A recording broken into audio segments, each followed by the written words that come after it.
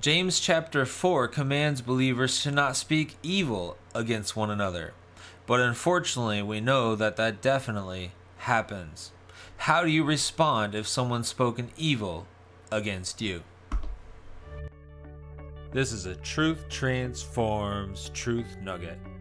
A daily dose of truth for your daily transformation.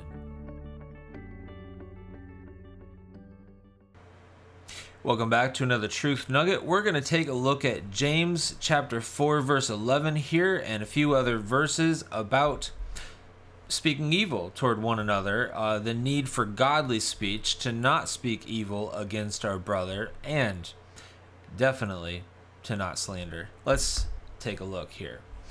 James 4, we're going to go to where I quote Charles Spurgeon on the matter as well. We'll hear what he has to say if someone has slandered you, but we need to start here because it's a clip from a sermon that I preached on James chapter 4. And I was preaching on this right here, verses 11 and 12, where it says, "Do not speak evil against one another, brothers.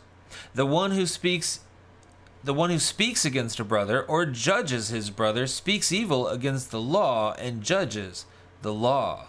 But if you judge the law, you are not a doer of the law, but a judge. There is only one lawgiver and judge, he who is able to save and to destroy. But who are you to judge your neighbor?" So if there is speaking evil against another brother in Christ, basically what James is saying is you're playing judge. You're the one putting yourself in the seat that God should be in. You clearly are not living the perfect Christian life, and so you should not be judging others unrighteously. Now, there is sin, and we do call out sin, but this is speaking evil against one another. We're just going to follow the cross references and take a look at some examples here. So we've got 2 Corinthians chapter 2, verse 20 and following. Paul writing to the Corinthians, "For I fear that perhaps when I come, I may find you not as I wish, and that you may find me not as you wish, that perhaps there may be quarreling, jealousy, anger, hostility, slander, gossip, conceit, and disorder." And that's the kind of speaking evil that we're seeing here. The evil of quarreling, getting into arguments about every little thing.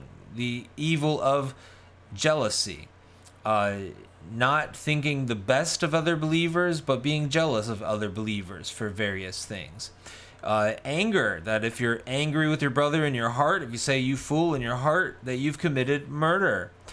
Hostility, slander, which is what we're getting to here in a moment. Gossip, conceit, and disorder, all some very evil things that unfortunately Christians do have behaviors of.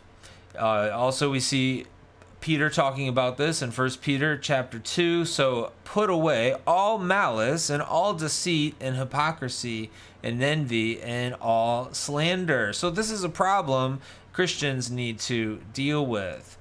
Also, later on in James is saying, "Do not grumble."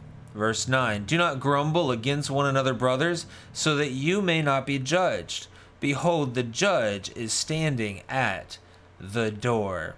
So it's important that we not grumble. It's important that we focus on our own Christian lives. It's important that we seek to live our life in the best way that we possibly can. Be pursuing God, be dealing with our own sin, be not speaking evil of other believers, and not be grumbling as well.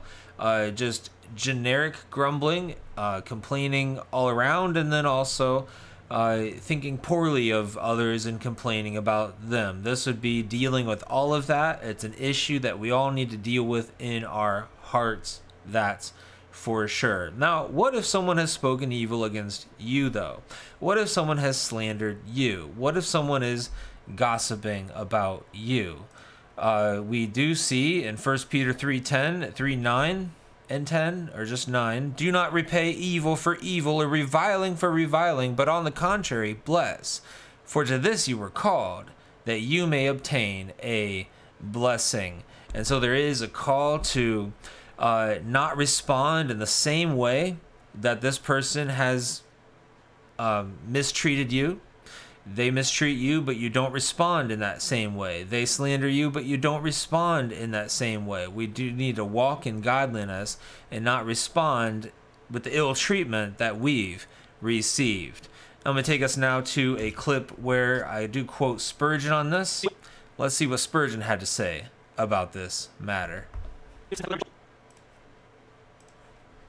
Also, we shouldn't respond to sinful speech with sinful speech, as tempting as it is. Don't repay evil with evil. Don't respond to harshness with harshness. Don't respond to insult with insult. And even if someone was slandered, I think what this shows us is we should be slow to respond. We should be slow to defend. I love Charles Spurgeon's quote on this, which it seems very helpful for responding to slander. He says, "A great lie, if unnoticed, is like a big fish out of water. It dashes and plunges and beats itself to death in a short time." We need to trust God. We need to trust for the truth to come out with God. We need to be slow to respond even to something like slander. Yeah, we definitely need to be slow to respond, and we need to trust God on the matter. This doesn't mean that we shouldn't defend ourselves, but it does mean we should slow down. We should pray. We should ask for wisdom. God says that he will pour out wisdom in abundance when we ask him. We know that we're called to love our enemies. We know that we are not called to respond with evil, to respond with ill treatment, to respond insult for insult. No, we're called to walk in Christ-likeness. We're called to the higher walk. And so there are times when there may definitely need to be a defense that is made. There may need to be there could be lies that are spread that could affect a job. It could affect a ministry in the church. It could affect a family situation. There are a number of things where there may be a need to make a defense, but we should be slow to respond. Certainly there is setting the record straight, but there's we just need to make sure we're not responding evil for evil. That would be the main point here. And so if you continue to pray and trust God, he might just work that situation out without having to have any kind of defense. And there certainly would be a time for defense, but this is not a cut and dry situation. This is something that should be moved forward with much prayer. Well, I do hope that today's Truth Nugget was a blessing for you. Be sure to hit that like button if you appreciated this. And if you're new here, hit subscribe. These are each and every day, Monday through Friday. God bless you, and I will see you in next week's Truth Nugget. Truth Nuggets are a ministry of preaching for God's glory. To find out more about other resources available and ways that you can support the ministry, be sure to visit preachingforgodsglory.org.